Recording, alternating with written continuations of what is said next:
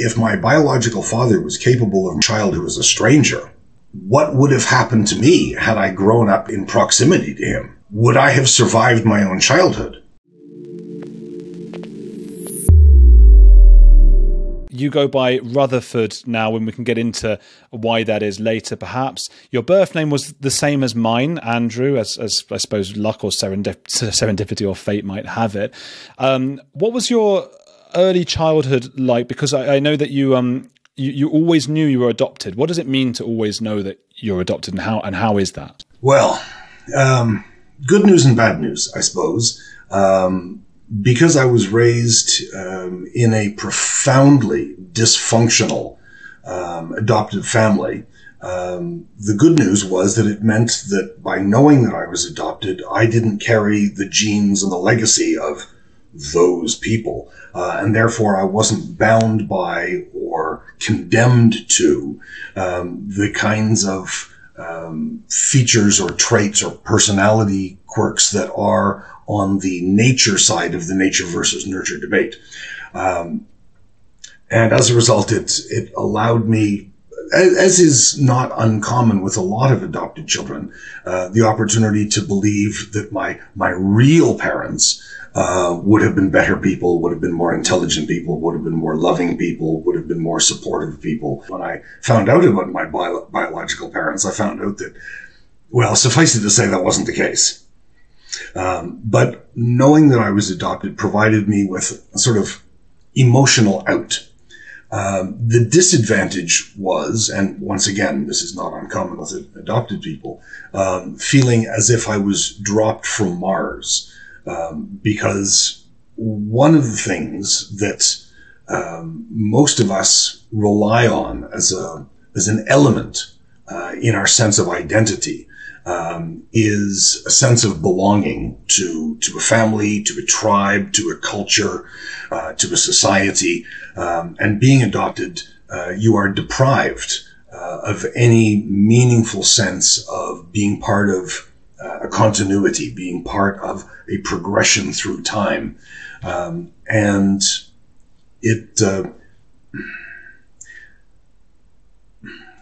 you'd think after 40 years or more of struggling with these issues, I'd be able to be clearer and more succinct, but it's always a struggle to put what is a really complex series of emotions and ideas and notions into words. It led me to look for a sense of belonging in the only thing that I knew about my heritage, which is that my biological mother was English and my biological father was Scottish, and therefore I turned to the tales of English history and English mythology for a sense of belonging. Because it was the only option available to me. It provided me with both a semblance of a notion of kinship and a great longing or a great desire to one day to be able to stand on some place on the planet and say, my people came from here. It took me many years to figure out where that here was. In the end, it turns out that here wasn't particularly impressive. But it was a kind of psychic lifeline, I suppose I would put it that way. Had your adoptive family been more loving, do you think some of these issues might not have been issues for you? I suppose it's possible. I've met a number of children who were adopted and who came from very supportive, very loving, very accepting homes. And they professed absolutely no interest whatsoever in seeking out their biological heritage because they felt that there was nothing lacking in their sense of identity, in their sense of selves, in their sense of connectedness. And I envy them that. But for me, it was always very important to try and find out a little bit about the past of which I was going to say an end product, but a mid-stage that I wanted to be able to turn backwards and get a sense of the lineage of which I was part. You write about that your adoptive family or your family you grew up with, they physically beat you. What was that like, and why do you think they wanted to adopt a child if they were going to be like that? Well, what was it like? You ever been beaten up? It was just like that. No. Yeah, well, then you're lucky. It was only my adopted mother. My adopted father was, let's just say, distant, but not a destructive force. My adoptive mother was a very destructive force, very frustrated, very angry, and I was her whipping boy. I was her scapegoat. The reason that they adopted children was because back in the 50s, yes, I'm that old, back in the 50s, to have a boy and a girl made the stereotypically perfect family. And my adoptive mother was always looking for reinforcement from outside to prove to her, because again, she was a profoundly unhappy, profoundly unfulfilled, profoundly angry woman, constantly looking for external sources of validation.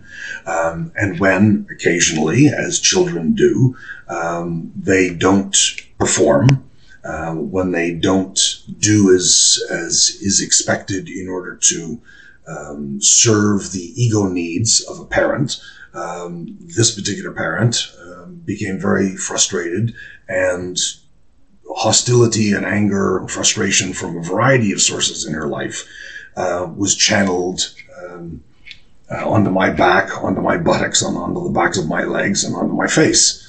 We all have childhoods which are in various ways and difficult, unhappy. The question is not, to me, the question is not, how did this impact me? I mean, yes, it did, and I've spent many years working it out. But the question to me is, was I going to allow that anger and frustration to take root and ultimately give her victory over the kind of person that I became, or was I going to try and find some way to be free of that legacy in order to be happy? And I'm thrilled, I'm pleased, I'm happy to be able to report that I found a way to be happy. That is amazing. Well, it's something that very few people, even with the perfect childhood, struggle to get, to find a way to be happy. So that's really something. And you did it, I suppose. I mean, there's always going to be that debate about nurture versus nature, how much we're a product of our genes and how much our environment. And of course, you were, as we'll find out, unfortunate in both. So it's a marvel. Thanks a lot. Make some semblance of a life, let alone be happy. So it's really something. But you had this really unique experiment because you got to learn as an adult, so we're going to fast forward a bit, about the interests and temperaments of your biological parents. And this was before you actually knew who they were, I believe. Is that right? And they were sort of told what they were like and that kind of thing. And did you notice striking similarities? Yes. As your listeners, your viewers will recognize, my accent is not British, Canadian, if you please, not American. Andrew, you know this, but just for the listeners, if I were to say out and about, that probably will put it to rest. I was born in Toronto of an English mother. During a short period of time between her departure from the UK, her arrival in Toronto, and her ultimate travels on to New York City, actress on Broadway. But we'll get to that. So during a brief sojourn in the city of Toronto, she birthed me and gave me up for adoption through the administrative body in the city of Toronto, in the province of Ontario, that deals with adoptions.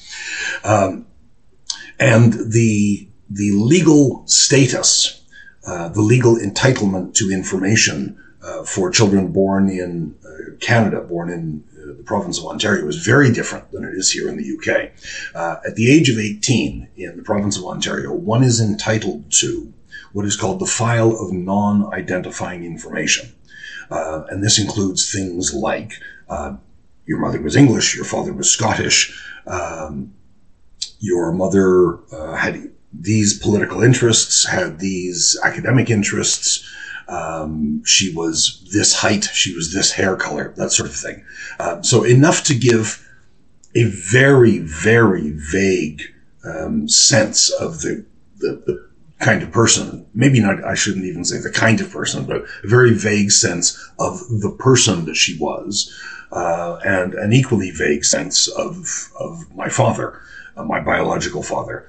Because he was not involved in the adoptive process, he did not recognize me at birth. He did not attend any of the meetings with the social worker. The file on him is, well, thin.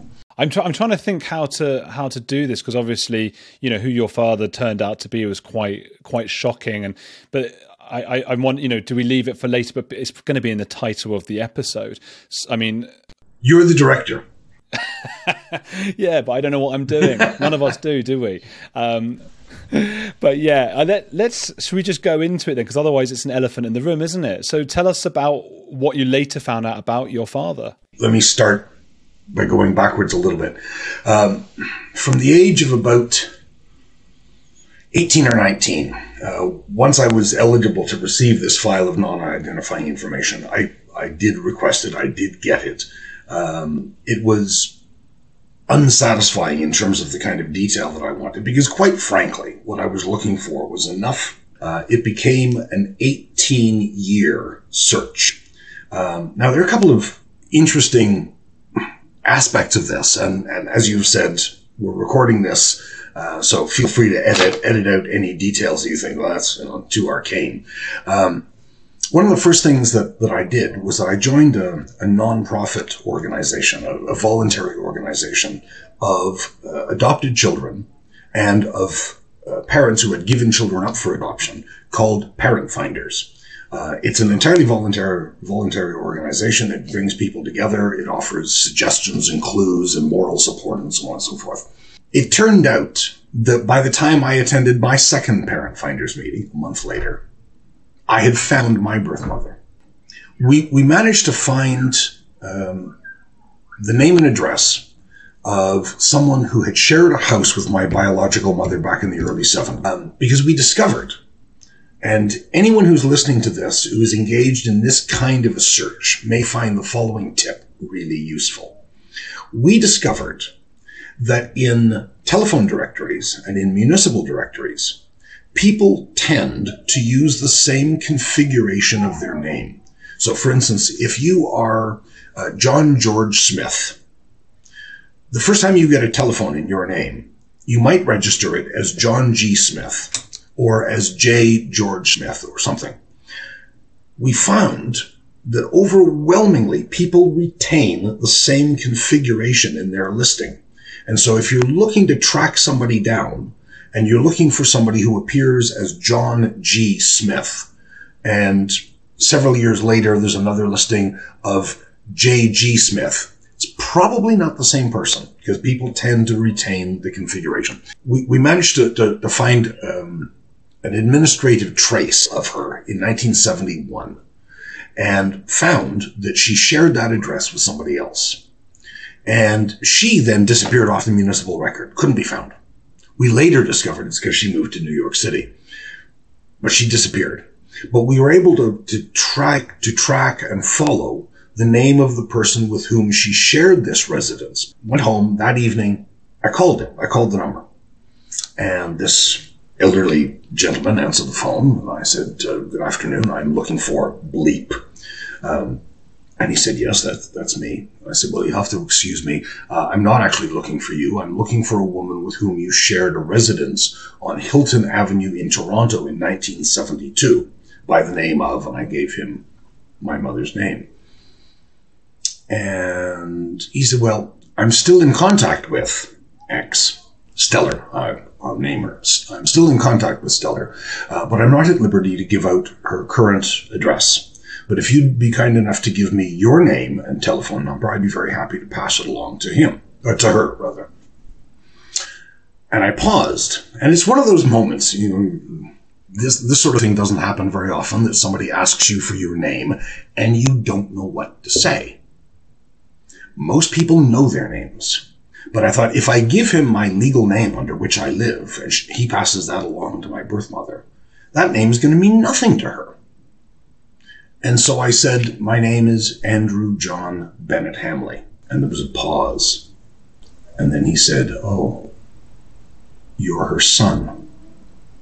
And it was the first time in my life I had been the son of my biological mother. And I said, yes. So he said, just a minute.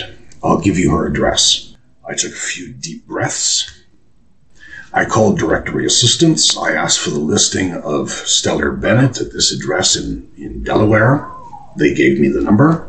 Was your heart racing? It's a funny thing. There were 3 of us in the room at the time. My wife and daughter were sitting on the sofa 2 meters away in floods of tears. And I was entirely calm. I don't react emotionally in the moment. I react afterwards. So I'm entirely calm. I think probably smoking 3 cigarettes simultaneously might have had something to do with it, but I was entirely calm. So I called the number. This elderly English lady answered the phone, and I said to her, I'm afraid that this is going to come as something of a surprise. She said, no, dear. I know exactly who you are. So-and-so has just telephoned me to tell me that you're about to call. I don't think I have ever been as impressed with someone's presence of mind as I was at that moment, because I had called him out of the blue. There's no way in the world he would have expected my call. But in that moment, he had the presence of mind to give me her name and her address, knowing that I would have to contact directory assistance in order to get her telephone number, which gave him a window to call her on the telephone and warn her I was about to call. It's also the kind of thing that maybe a lot of younger listeners might not appreciate, because nowadays it would all be, Instagram and Facebook and what have you. As an interesting footnote, this gentleman, Alan, died 6 months later. This search had taken me the better part of 18 years. If for whatever reason that search had been delayed by 6 months before I connected him to her, the one link that would have made it possible for me to contact her would have gone. There's serendipity for you. So I telephoned her. We had an interesting conversation. We arranged to meet. I knocked on her door on my birthday. Now, everybody meets their mother on their birthday. It's just usually not your 37th. So I met my mother on my 37th birthday. And she, in our reunion, in our meeting, explained to me that the reason why Alan was so protective of her and not giving away her telephone number readily is because she, for her entire adult life, had been afraid of being tracked down by my biological father. So here's the segue. She explained to me in this meeting that a couple of years after she left Toronto and moved to New York, my biological father was found not guilty by reason of insanity of a vicious child murder in Toronto, and had been sentenced to life in a secure psychiatric facility. Just before, I gathered together half a dozen photographs, me as a young child, me as a young man, my wife and daughter and I, and sent them to her in an envelope. She did the same thing in return. And when we arrived back in Toronto, there was an envelope from her with photographs of her parents, and the one photograph that she had of my biological father. At the beginning of this conversation, we were talking about some of the implications and consequences of growing up knowing that you're adopted. Well, one of the things is that you never have the opportunity to look at another person in the face and say, I know where the nose comes from, or I can see where the ears come from. When my daughter was born, I was 22, and this was the first time in my life I had ever looked into the face of someone with whom I shared blood. I'd never before seen someone with whom I was related. And so when we got this envelope of photographs, the first photograph I looked at was that of my biological mother. I don't look much like her. But out came a passport photograph of my biological father at 22, and it was frightening. Well, maybe that's not the best word. It was remarkable how much I looked like him. And this turned out to be a shock to my biological mother when we first laid eyes on one another, because she looked at me and she saw him. And she'd been terrified of him for all of the time that they were together and for all of the years subsequently. And so that was an additional layer to the difficulty in us connecting. Yeah, I bet. And so given what he had done as well, I mean, that must have been incredibly disappointing to spend decades and decades looking for, and it's nice to see the picture of him, and then he's a child murderer. One of the ironies in all of this, we were speaking a little while ago about some of the characteristics and trait, the nature versus nurture thing, and some of the things that I have inherited, if that's the term, from my parents. I don't know, and I will never know, whether my propensity for anger comes from him biologically and therefore is a nature issue, or comes from my adopted mother and therefore is a nurture issue. But all my life I've struggled with my temper. Fortunately, I have always managed to refrain from actually striking anybody. But all my childhood, all my adolescence, all my young adulthood, I have a fearsome temper. I would throw things, I would hit things, I would break things. I've got a voice that frightens when it's in that mode. Fortunately, as I said, I have never ever struck anyone. I've managed to pull myself back from that. But I have been aware, and my wife and daughter are very well aware, that I've struggled with anger and my temper. And to find out about my biological father was a shock. I'd always wondered, what is it that allows for some searches of some adoptive children to flow like water? You start a search, 2 weeks later, you connect. Whereas mine took 18 years. I'm not one that readily projects meaning and significance onto events. But at the same time, some events do have meaning and significance. And so I'd always wondered, was there a reason why my search was so long, why it was so fraught? And it was remarkable. I think there's no other word. It was remarkable to discover that by meeting my biological mother on my 37th birthday, and finding out about my father on my 37th birthday, and finding out about his crime which he committed when he was 36 on my 37th birthday, I am convinced that had I been successful in this search much earlier, had I connected with her and found out about him, for instance, when I was 22 or 23, and knowing about his crime, I would not have been able to resist, probably more subconsciously than consciously, projecting at least the possibility or the prospect of that kind of a future onto my own destiny. I suppose it can work. I mean, firstly, I just want to say about the whole abortion process, and that Abortion process? Is that a Freudian slip? It is actually, because I just released a documentary about abortion. So I won't take that personally. God, I'll have to think about whether to cut that or whether that's funny enough to keep in. It's funny enough to keep in. The whole adoption process is so philosophically wrought with complications and things. I mean, it's such a good thing in so many ways, but also for someone to grow up and not have that kind of, knowledge about their parents. As you say, you might have gone that way. You might have gone even further the other way. It's so hard to know. Sorry to cut you off, but the most obvious thing that I realized retrospectively is that if my biological father was capable of murdering a child who was a stranger, what would have happened to me had I grown up in proximity to him? Would I have survived my own childhood? What a point.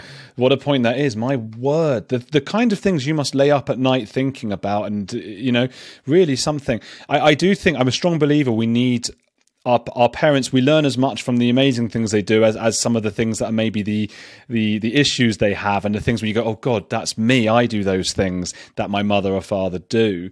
And you didn't have that. You weren't able to have that from a young age. So it must have been really difficult to not be able to look at them and go, God, am I starting to sound like my mother? Am I sounding like my father?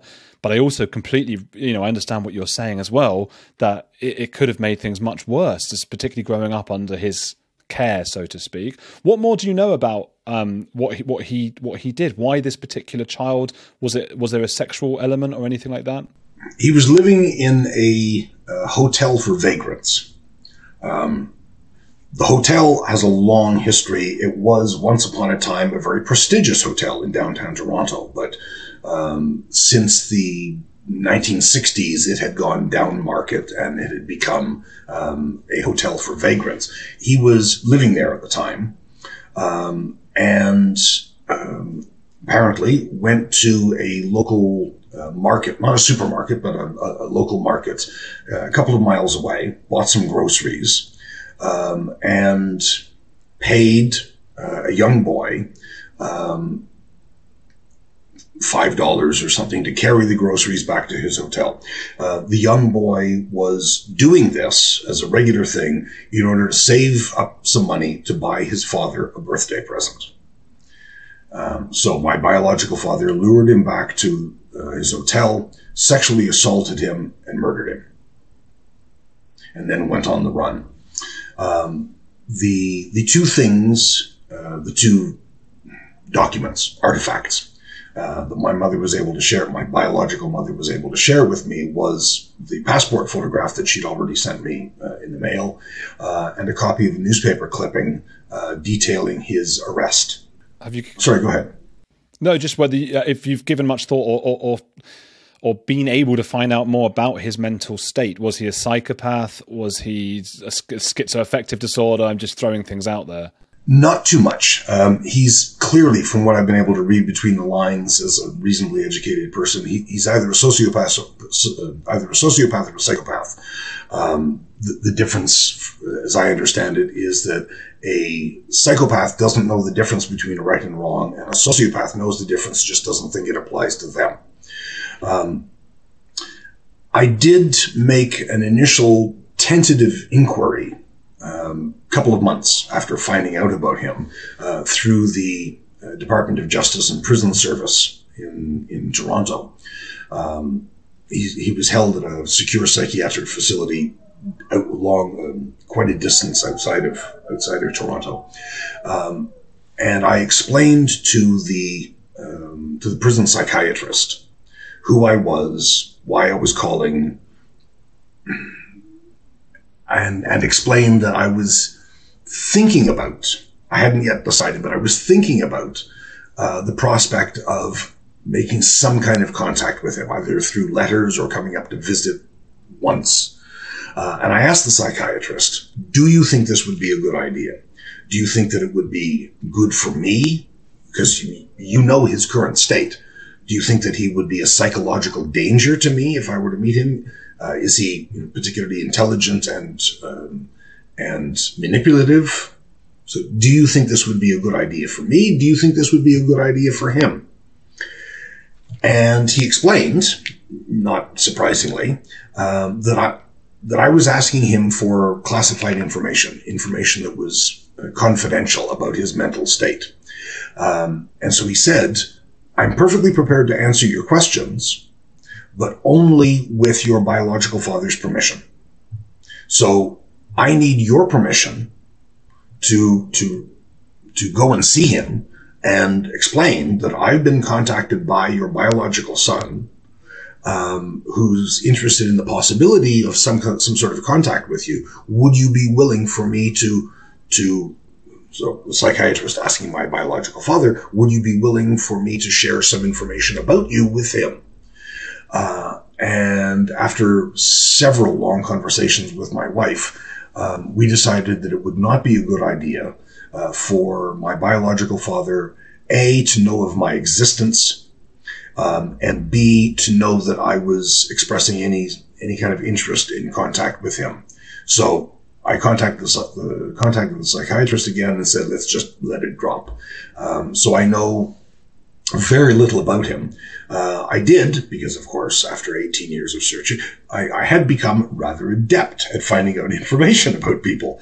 And so I was able to look through some subsequent court records, which are in the public domain. I looked through the record of Hansard. Is that the same term that's used here in the UK? It's the parliamentary, it's the transcript of parliamentary debates, because my biological father, yep, his case came up in a couple of parliamentary debates. And it turns out that several years after he was incarcerated in the secure facility, he was deemed eligible for day release. And very shortly after, I don't know if it was the first day or the second day or a week afterwards, but very shortly after he was given day release, he attacked a woman with a knife. Fortunately, he didn't kill her, but he attacked a woman very seriously with a knife. So back he went inside again. And that's the last I've been able to find out about him.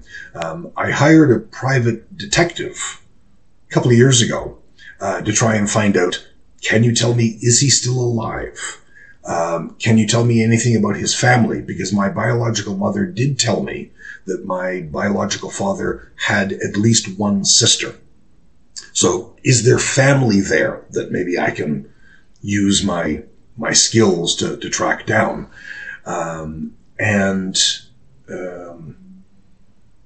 That short story, that really didn't lead anywhere productive.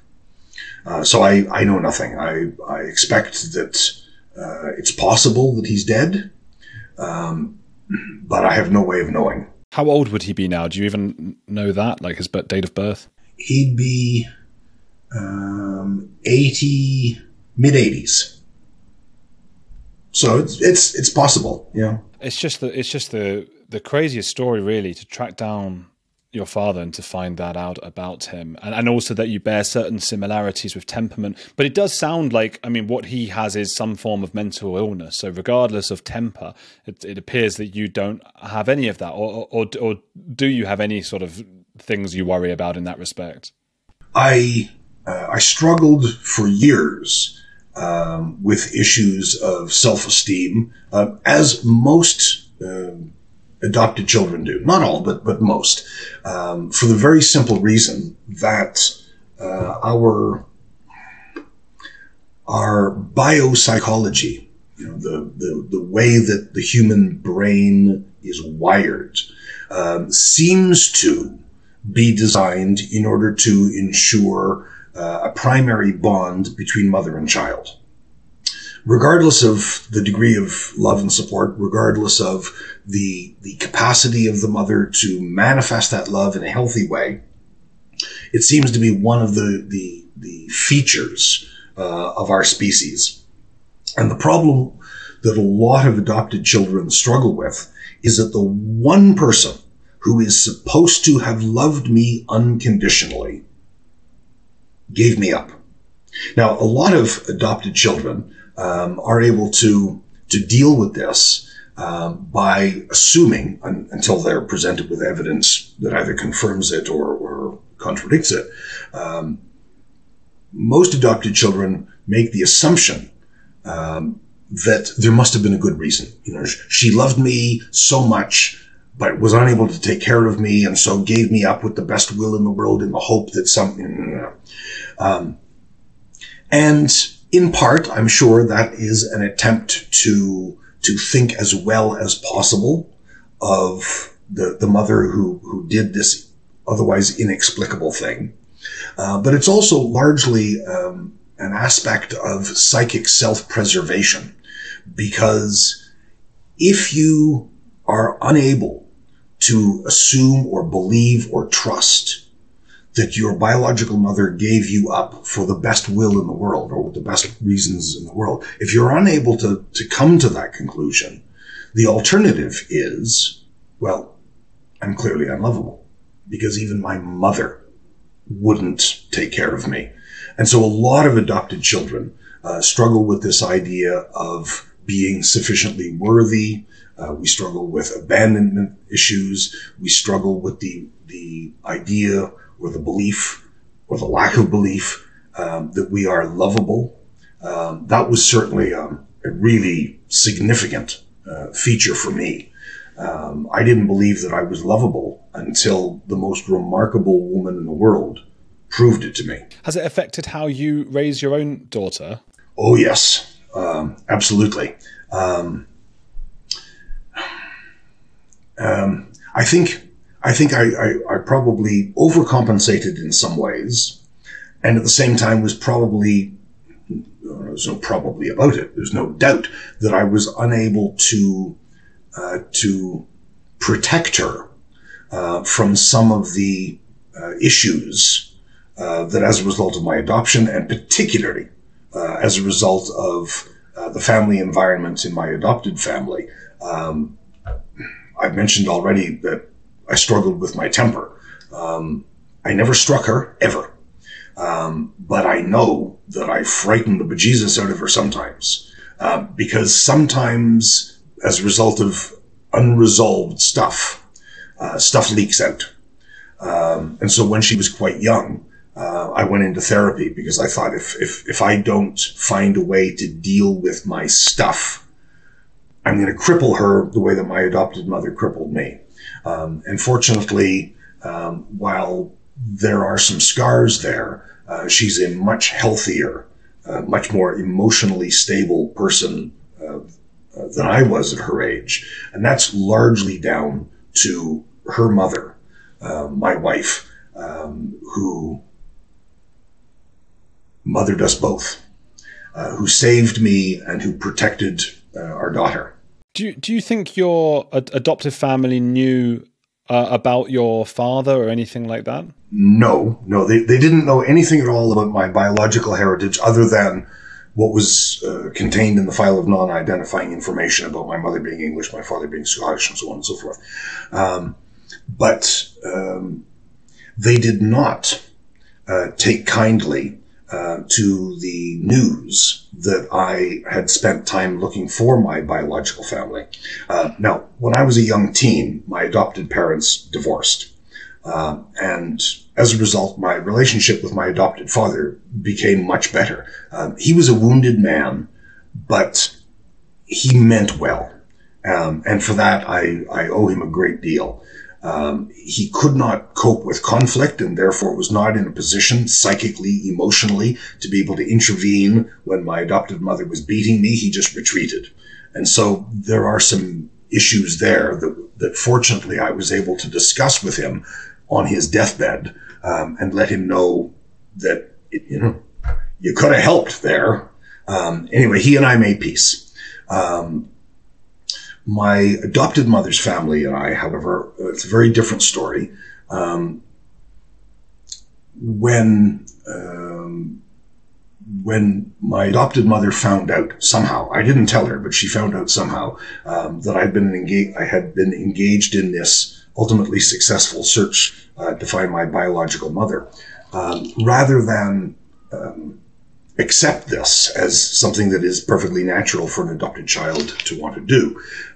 She and her mother, who was the real matriarch of the clan, considered this treason. And when my grandmother, my adopted mother's mother, died, I attended the funeral, and my adopted mother sent her younger brother as her emissary to me at the wake. He walked up to me. Now, I should mention, my adoptive mother named her youngest brother, and when I was born, she named me after him. He walked up to me, looked me in the eye and said, "So, what do you call yourself now?" Turned on his heel and walked away. It was being made very clear to me that I was no longer considered a member of their clan because I had betrayed them by initiating this search. Fine, screw you. So I'm no longer in contact with her side of the family. It's funny, I started off with, in a way, two families, biological and adoptive. Now I don't have any except the family I've created for myself, and that's fine. Because, like the Rolling Stones once said, you get what you need, but not always what you want. What I wanted in reconnecting with my biological family was an opportunity to feel validated, to feel accepted, to belong to a clan.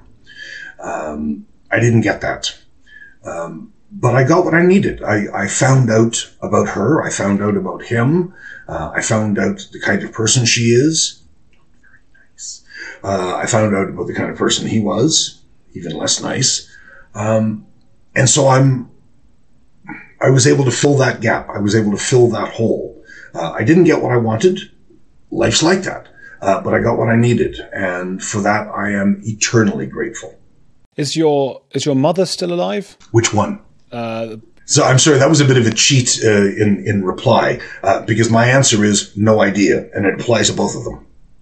Well, because that was the bit we haven't touched on too much, but we don't have too much time. And I wanted to get on to your dad. I wanted, that's probably the more out there of the two. But your mother was just not interested in your life, but you did get to meet her and hang around with her quite a bit. Are you happy you at least got to have that time? Is it any positive from that? Nope. Other than getting a bit of the truth. My biological mother, as I mentioned, left Toronto after being there 2.5, 3 years for New York. Had a career on Broadway, very, very minor career. Kissed Laurence Olivier. She kissed Laurence Olivier twice. Was a good friend of a couple of other actors. She was infamous for name dropping, but she was one of those people. We've all met them, for whom others are not really real. Others exist only as a resource. And in her case, it was as an audience. Let me give you just one anecdote, which I think both clearly and powerfully typifies this. When we drove down to Delaware to meet her for the first time, I brought with me a family photo album.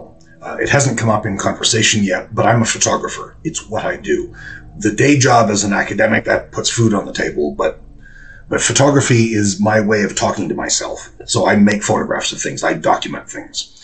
And I have generated over the years a series of family albums.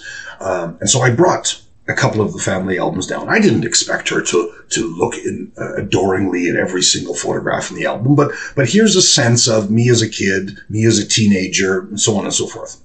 Of my wife and I getting married, of the birth of our daughter, that sort of thing.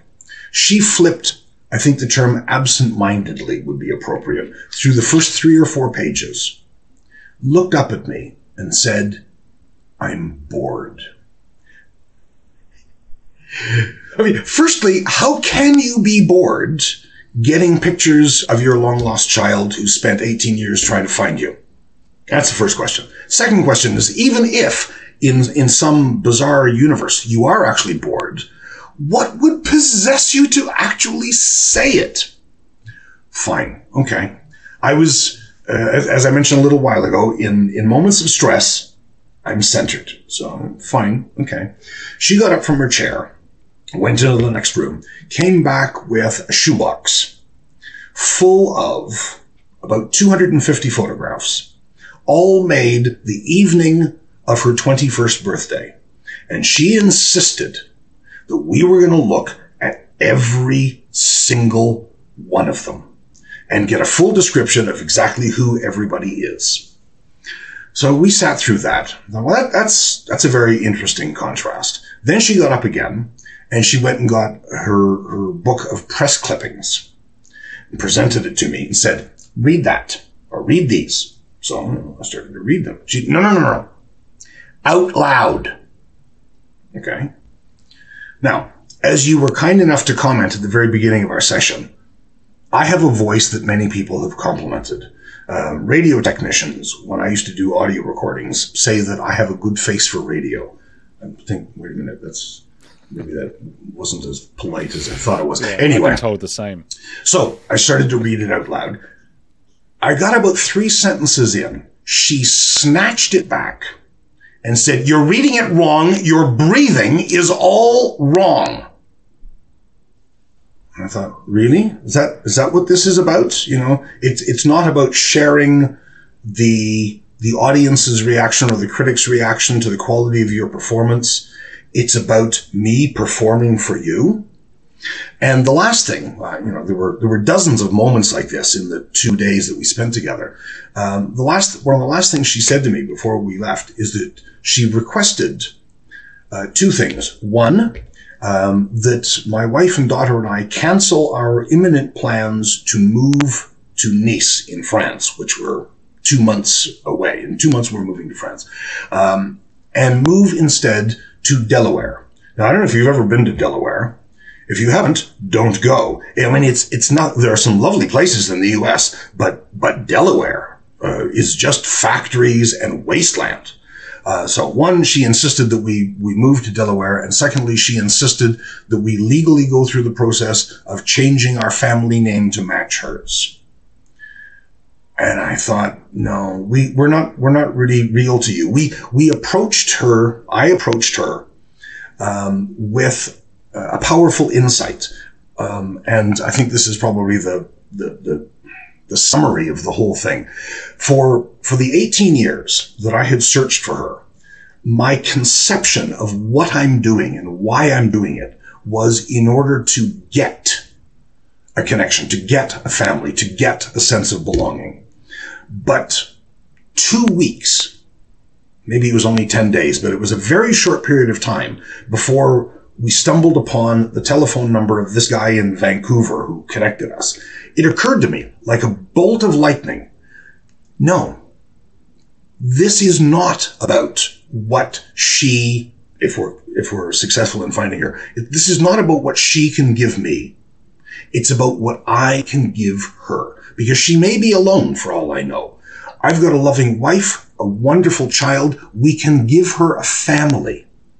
And within a couple of days, things just started to fall into place. And it was as if, and I realize this is going to sound a little metaphysical, it's as if the universe was waiting for me to figure that out.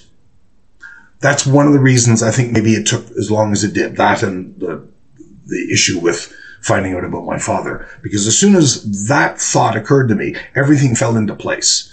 And so I approached her with the idea of welcoming her as a part of our family. But she made it perfectly clear and repeatedly clear that she wasn't interested in being a part of anything. All she was interested in was, oh, good, a new audience. And this one is captive because he's my son. He has to listen to me.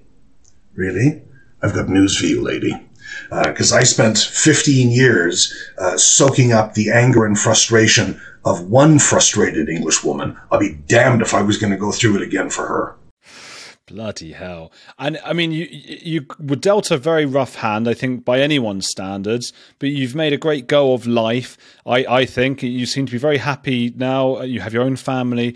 Well, I suppose, and this is probably quite a difficult question, but for anybody who has grown up, anyone who's listening, who might have a family that's very, very difficult or who they can't get on with at all, what advice might you have for them? Well, firstly, look after yourself. Your own emotional health, your own happiness, and the happiness of the family you have chosen to have has to be paramount. And if maintaining contact, maintaining relations with the family into which you were born poses a threat or jeopardizes the safety, the love, the security, the well-being of the family you have chosen to create, the choice ought to be easy. I realize that for a lot of people, it's difficult. But for me, and I speak only for myself, becoming estranged from my adoptive family was the smartest thing I ever did, because there was nothing there but guilt and expectation and shame. And it occurred to me, why do I need this? So look after yourself, look after the nearest and dearest that you have chosen to have in your life.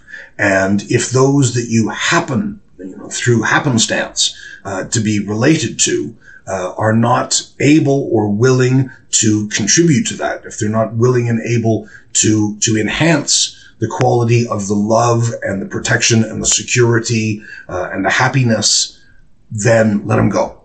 Let them go. Rutherford, you've been on The Edge. Thank you so much for coming on. Thank you very much for having me. It's been a pleasure.